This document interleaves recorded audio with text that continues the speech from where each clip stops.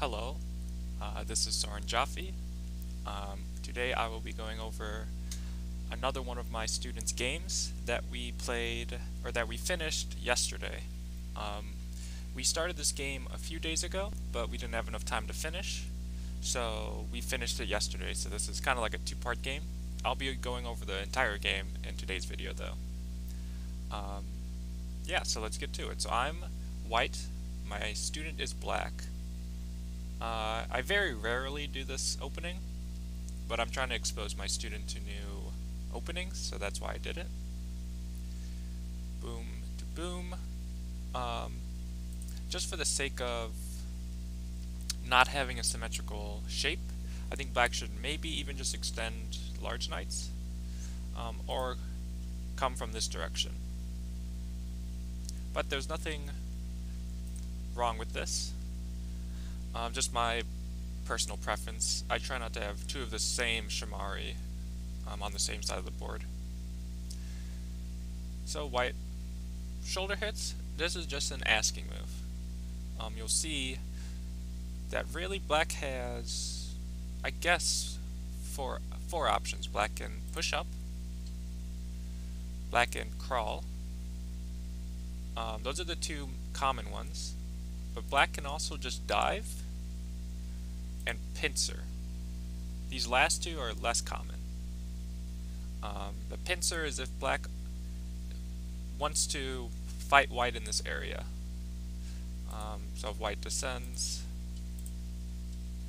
like if black is okay with this sort of fight, then black should do this. In this case, I think the move he played in the game was the best move, which is just coming up. And then white plays approach. So black ignored this, which I think this move's good. I think black could consider just answering, kicking, and then pincering, because this upper left area is the area black's trying to build, or at least it seems that way. So by kicking and then pincering, black is going to make white heavy. So black approaches. Now white does answer this, but white could have ignored. White answers, and then black kicks, and then pincers here. So back, pre-AI, there were these four spaces black could consider playing. But now, rarely the only pincer I see is right here. Don't know if it's just trendy or just because the AI's played it, but you rarely see these tighter pincers. While my reasoning behind playing this is because if white gets stones, around here, black is able to make a very comfortable base. These black stones are very solid. Whereas when you pincer tighter and white pincers somehow, you can see black really can't make a base. So even though it does allow white to make a base, in this case black really does not mind white making a base. Yeah. So I think this would have been better. But black plays a tighter pincer. White jumps. And here black really needs to keep the pressure on these stones. So if he just defends this stone, I think that'd be much better for black. So this has to be the key point.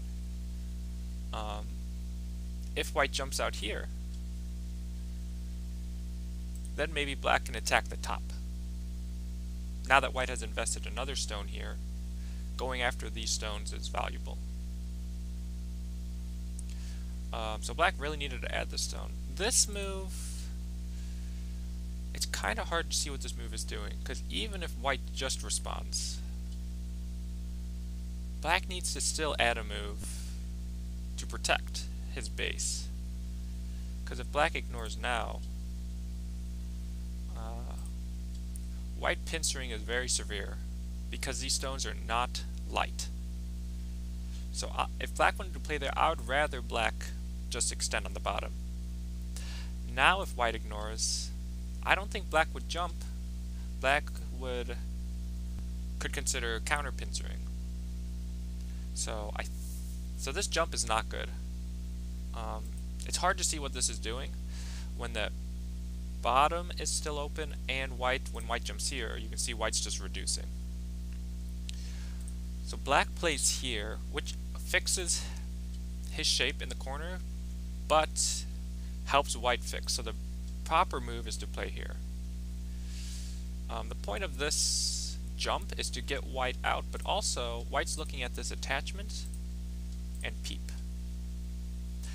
Black would like to connect, but when white cuts, you can see that this stone white played is a ladder breaker. So while black might kill the corner, white's going to get thickness. So this is why this move is important. Oh, not that move. That move is important for white, but for black, this move is important. Because when white does this now, you can see that this move black played is a ladder breaker. So that's the point of it. So it solidifies the corner, plus puts pressure on the white stones. So this has the same idea. It protects the corner, but it helps white. So then black plays here, which this move surprises me. This move is used, it's very territorial. Black needs to add the stone here. If white just drops down, then black can pincer somehow. Now, if white wants to take the area, this is the proper move, but you can see black gets his slide anyways. Especially after making white stronger here, this stone could get under more severe attack, so black needs to add a stone here.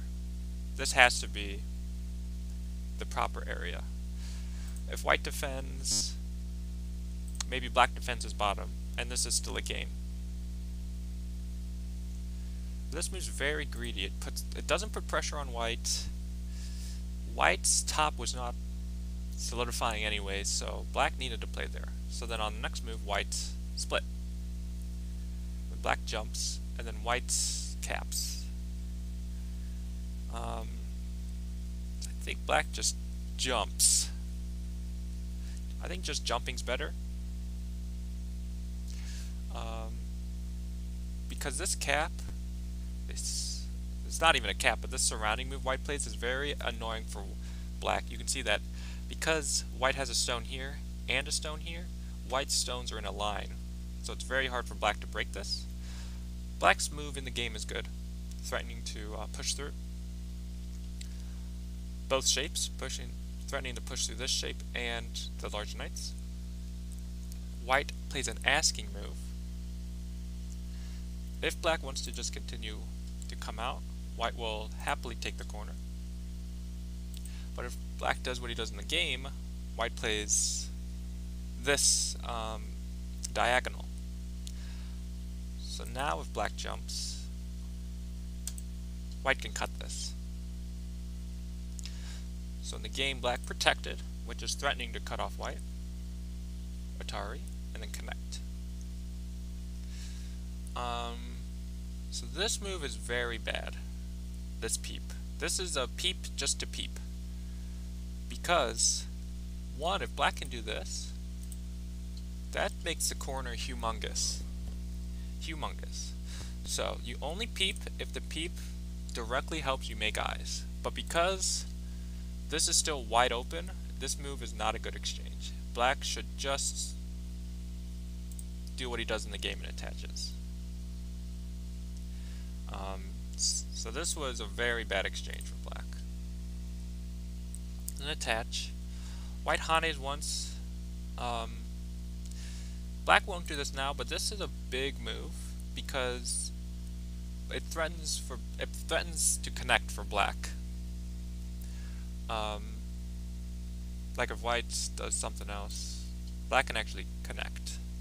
So that's the point. So even though white's not planning on saving the stone, it prevents black from connecting or dropping down in almost Sente. So white hanes and black turns, leaving this Atari. Black should just connect.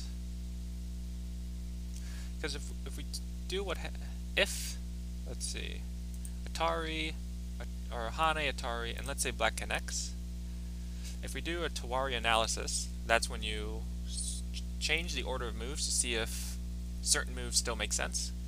It's as if black goes here and white goes here, black would go here. Does that make sense? I don't think so. So black should just connect. Yeah. So now the white can't even go here now, because black can cut. Right?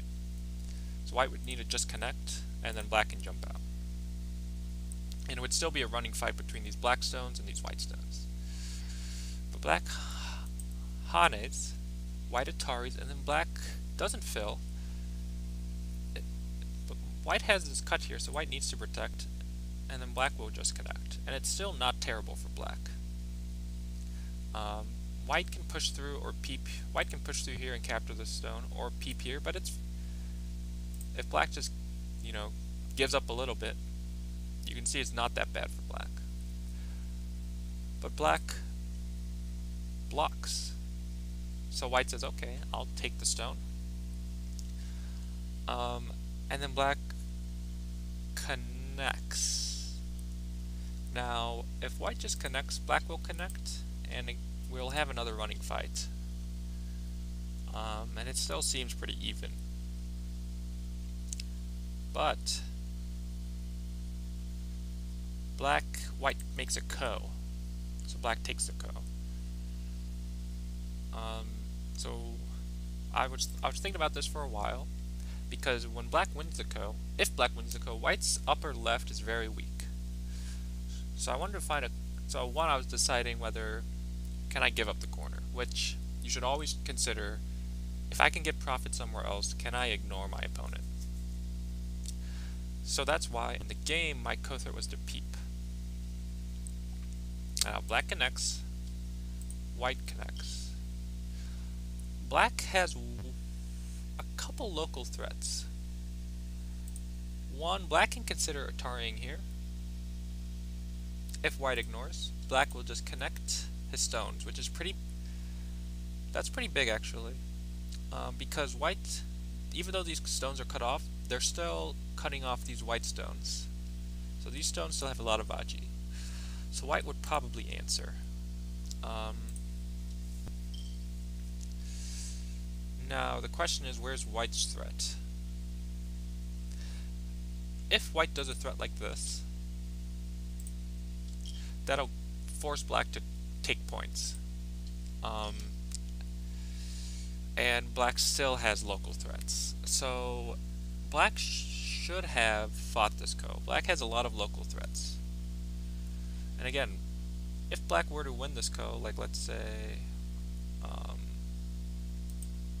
white answers, black takes, white needs to find a ko threat, maybe white, oh I don't even know, jumps across maybe. If black just takes the ko, this feels decent for black. There's still Aji in this corner. White's under attack. Yeah, so this feels decent for black. So I think black should have tried to play the coke, especially because he had local threats. In the game, black just connected. So white cut through.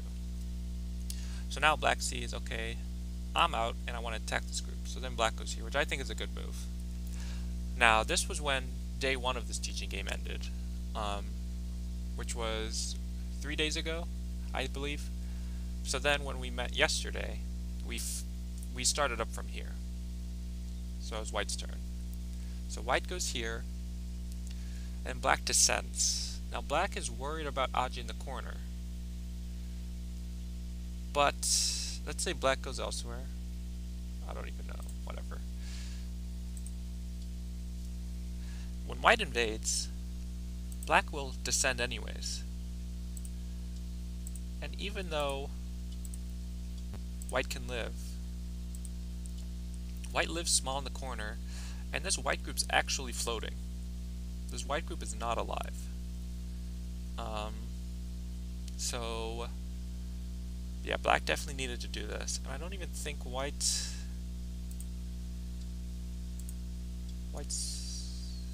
okay, white is alive because white can exchange this, but you can see that that exchange even weakens the outside even more. So black, way too scared. You played this move to protect against the corner, or to protect your corner, and I don't mean the points in the corner, I mean your group in the corner. So black should have not been so scared and played a second line move right here, because white kicks here, and this kick helps white's center group, because when black pushes through, his shape is a lot worse, which kind of comes up in the game. But even then, I see white building this bottom. If black wanted to protect against the corner, black should play here. This has to be a huge move. Yeah. So this was, the only purpose of this move was to protect the corner, the points in the corner. But this move not only protects the points in the corner, but reduces white and weakens the group, the white group here. So this was slow, white kicks, black pushes, and realizes his shape is awful. A cut, even if white just goes here, black cannot just block because of a snapback. And that's the point of this move. So black would need a connect, and even if white just backs off, you can see there's a push and cut potential here. So in the game, black just goes here, and then white still just hanes, takes the cash. Compare this result to black just going there. Yeah, it's big difference.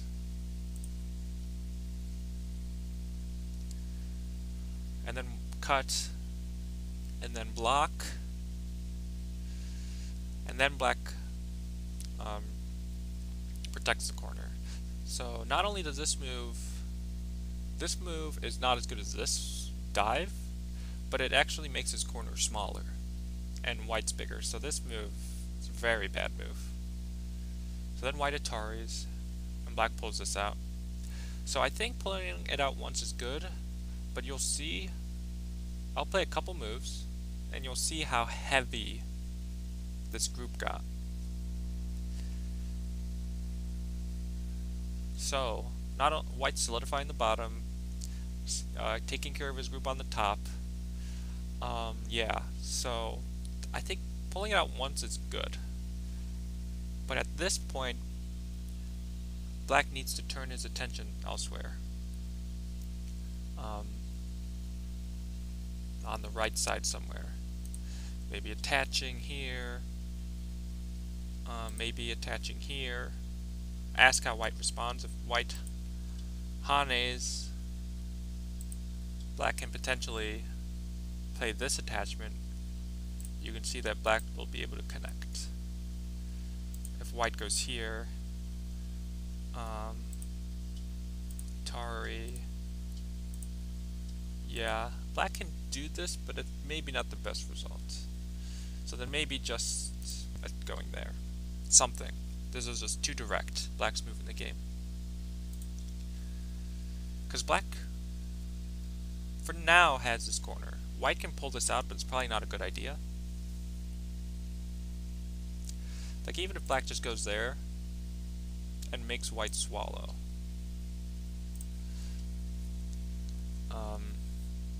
You can see now black has built his left, and really white's only points are on the bottom. So I think this would have been better. If white ignores this, now when black pulls this out, black can get a strong attack. So this was very heavy. White jumps out, And then black plays this diagonal, which doesn't make sense to me. Why you have to Atari this?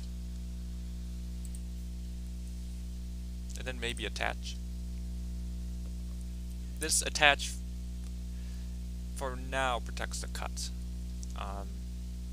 If white goes here, black will extend, and you can see now the cut is protected. If white goes here, it's very similar. So yeah, black has to Atari and then attach. So maybe white should have played here. This move must be better. Yeah, this was a white mistake.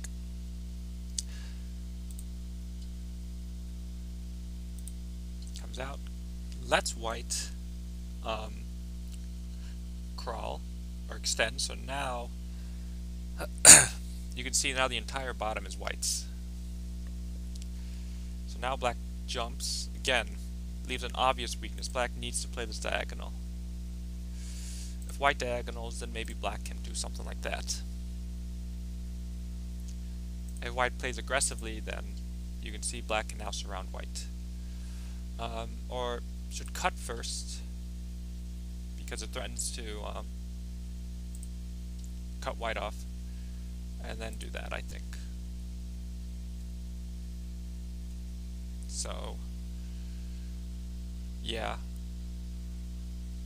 definitely, because this stone has no relationship. Well, it has a relationship, but it has an obvious weakness. And white will, of course, peep and then peep. And you can see these moves, white can now start to think about pulling the stones out. Which is why, if I remember correctly, is that where black went? No. Oh, black went here.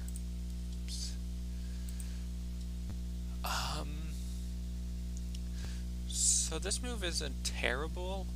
It's only terrible because black does not have an alive group on the top. So white just plays here. So black really needs to help this group. So black should just come this way. And let's assume white's alive, or black's alive. So now that black is settled, then that's when black can play this. So way too early. So now white pokes, and then black covers. And covers, it's like black made his group as small as possible. Why doesn't black want to be more... Like, black has to realize he has a weak group here, white solidifying the bottom, white has potential on the right and the top. I need to play as fast as possible. Try to get as much as possible. Something like this. Maybe even attach. This is just, it's Gote. It makes his group as small as possible. Like, black really needs to do something with this group as well. So, way too, again, not efficient. So of course white pokes at the shape. And black crawls. Again, he has weak groups, so I don't really understand this crawl. Because maybe black can peep directly and then do this. And I've always told my student, this was a peep. So don't play from peeping stones or probing stones. And in this case, look, you can see he played from a probing stone. So yeah, so white just plays there, and then black attaches. So the attachment's good.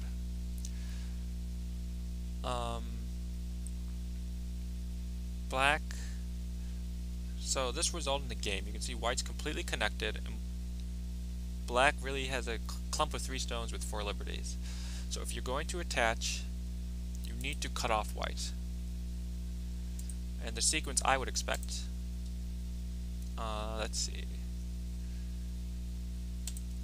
come here, Atari, and then extend. So white will most likely go here, and then black will turn.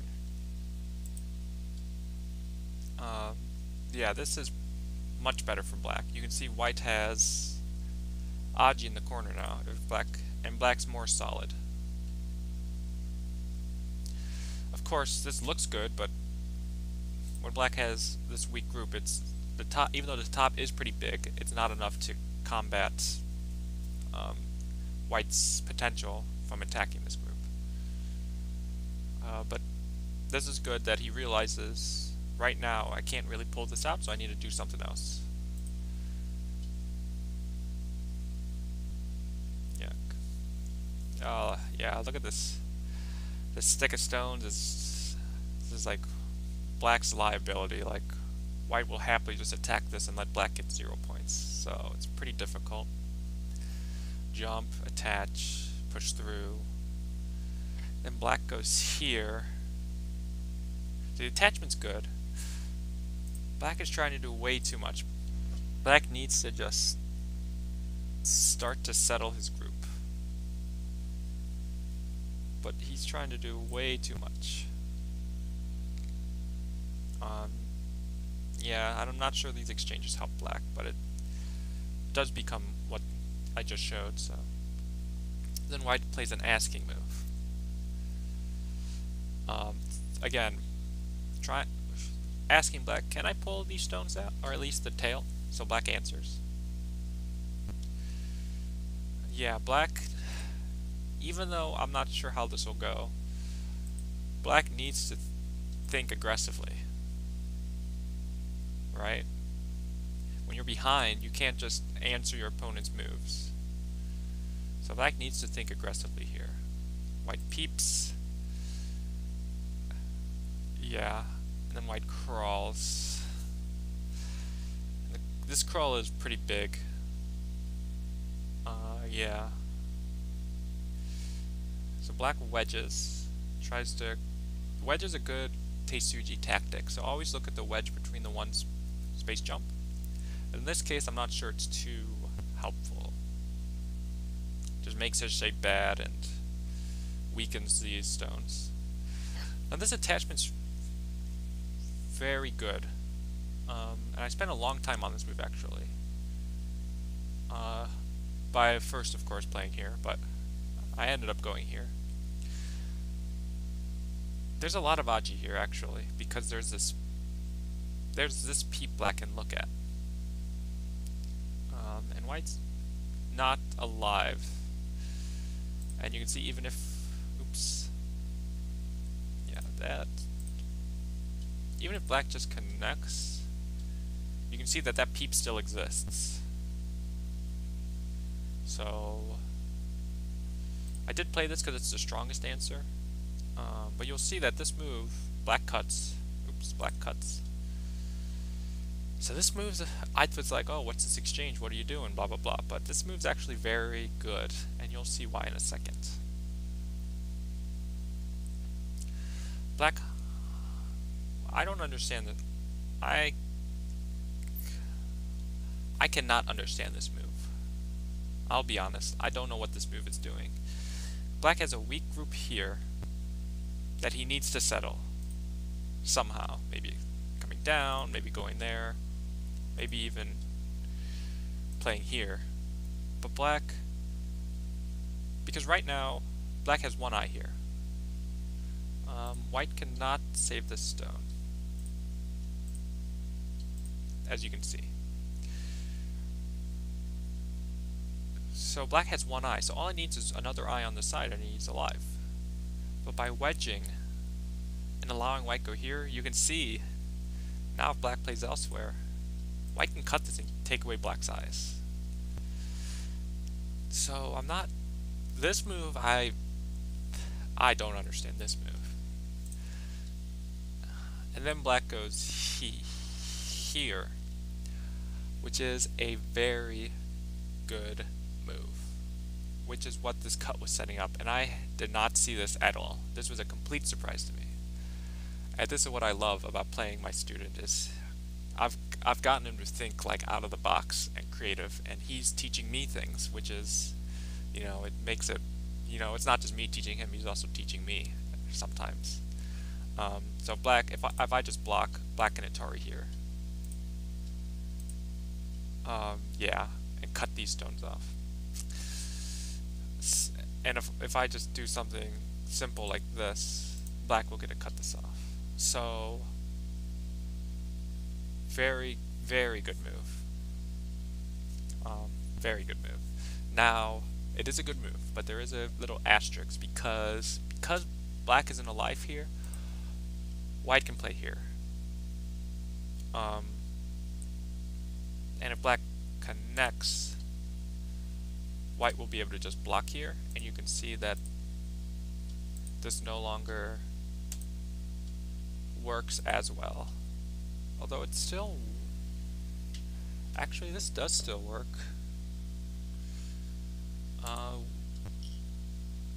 Yeah, this still works. Okay. So this move is better than I thought, actually. Yeah, black should... Oh, yeah, it does work. But white will go... White will go here. Yeah, white will go this one. Yeah, so it doesn't work. My bad. Yeah, I read this in the game, don't worry. Yeah, so now when black connects and white takes, white's connected, so yeah. So because black's not alive here, it does work, and he does cut off these stones, but this black takes 5 stones, white takes the entire right side from the 10th line almost. So like this whole quadrant is white's, which is a lot of points. So then white comes back and kills these off. And at this point, black is pretty far behind. And again, another instance of black, when he's behind, not fighting. Like, white can do this, but white doesn't have 2 eyes yet. Yeah. So black, again, not doing what he needs to do to get back into the game, but just answering white. When you're behind, you can't just answer white. Yeah, so overall, I think the opening was pretty good. It's once again, once the fighting started, that's when black had to make decisions on what's the biggest move, etc., etc. That's when black fell behind. So I'll just quickly scroll through the game so you can look at it. Black is far behind, but you'll see that black's points gets even more reduced because you can see this liberty issue here. White throws in, and connects. And you can see black cannot save these stones now. White Ataris. Black does this, which I don't understand this move because it just forces white to Atari here.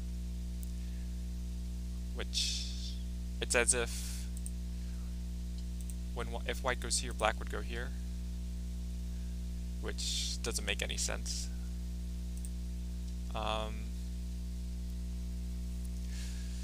Yeah, then white connects, and then black plays here instead of just connecting. I think he's worried about this spot, but white does not have enough space to make 2 eyes. So, and you'll see this move is actually a big blunder because this cut starts to work. Because white goes here, and then black goes there. Black needs to go here. Oops. I should do that first, maybe. But why black going here? White goes here. Threads to cut through. I think black can block. Black should block. If black just extends, white will cut. And it looks like it'll be Seki, but it'll actually be a 2-step ko. Which this was black's area anyway, so white would be happy to play this ko. So black needs to play there, but you'll see that when white Ataris here and black connects, black will need to add stones in his own territory, which makes the corner bigger. but black goes. But it's better than this move, I think, because now it's the same thing, but black has to take all of the white stones off now, and then white comes back and takes the stone, and black resigned here. Yeah, lots of crazy fighting with deep reading. This game took a lot of reading on both of our parts. Lots of trades too, and I think white's, or my ability to assess trades is much better than my students, which is something we are working on. Yeah, so yeah, that was the game. I hope you enjoyed the review. If you have any comments or questions, please leave them in the comments section. I do want to ask a question. Because all of my students are either strong SDK or low DON, a lot of my material so far has been kind of around their level. So if there's any maybe double-digit Qs or beginners that are watching, I want to know, what do you want to see? What's something that you want me to talk about or review, or yeah, just something you want me to teach almost. So please let me know. Also, if you're interested in being my student, you can email me at ohiogoschool@gmail.com. So thank you for watching. I hope you enjoyed the video, and I'll see you in the next one.